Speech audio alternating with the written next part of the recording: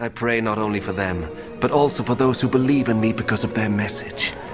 I pray that they may all be one.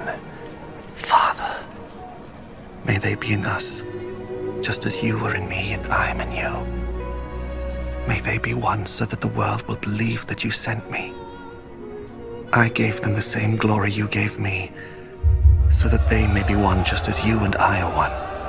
I and them and you and me, so that they may be completely one, in order that the world may know that you sent me, and that you love them as you love me.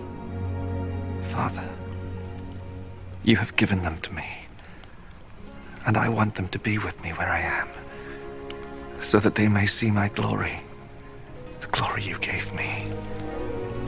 For you loved me before the world was made.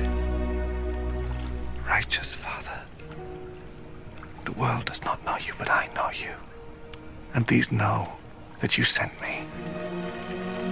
I made you known to them, and I will continue to do so, in order that the love you have for me may be in them, and so that I also may be in them.